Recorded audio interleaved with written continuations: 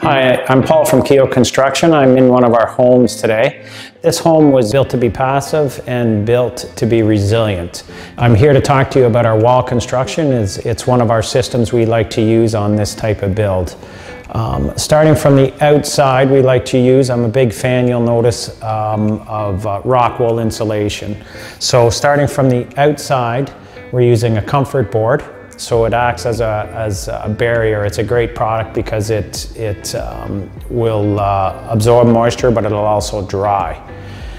In behind that, we have Madge Vest. So it's a product that we use as a house wrap. It's a water and an air barrier, and with it we use the Siga tape, which is really a great product. So what we have in the cross section is our 2x6 wall. So this is our structural wall. On this wall, we do on this one as being a bungalow, we do go to a 2-foot center on the studs, which will give us more insulation and less lumber. Which is good. So in that wall cavity is an R24 rock wool insulation that will have nothing in it. There'll be no mechanical running through it, and you'll see why when we look at the cross section. That's our exterior wall. We move to the inside, and this, we have a 1/2-inch air barrier. We don't want anything touching. We don't want any kind of thermal bridging. Our exterior board out here definitely helps with the thermal bridging. And then this is just an added feature as well. We'll stagger our studs on the interior wall.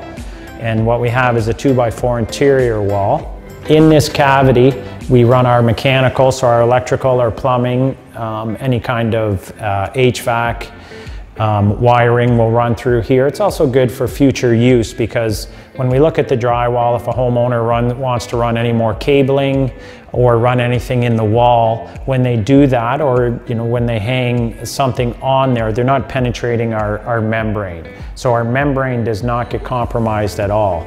So our Madge Rex, which is the product we use, everything runs on the outside.